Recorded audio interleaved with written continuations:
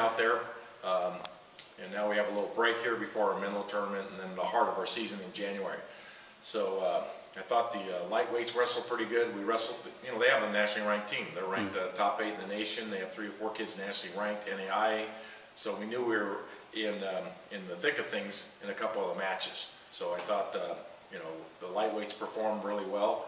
And, you know, and I'm sure the kids, we got finals coming up. A lot of finals were this week, you know, the last week of school, so a lot of things going on, but we got our first dual meet win, so the monkey's off our back, so to speak.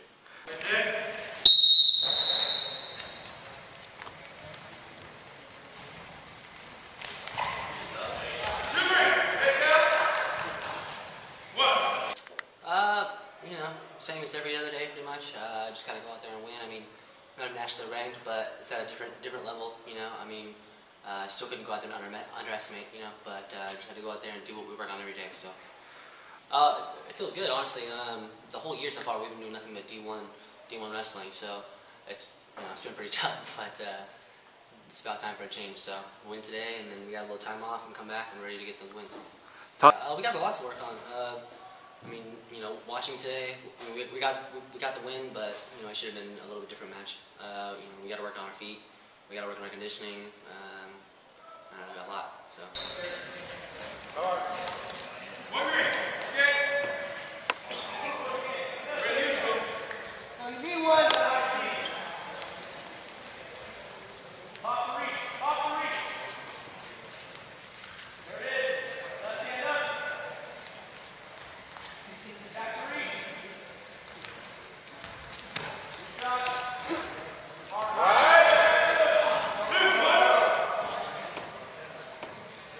And that's where we have our intersessions, where we do most of our wrestling. We have actually almost a home event, Menlo, you know, 30 miles away is a tournament where we're going to do really well.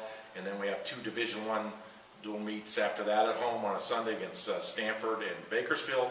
And then the real heart of our season is back to back to back, where we're traveling 3 times. We're going to Nebraska Kearney for 4 dual meets.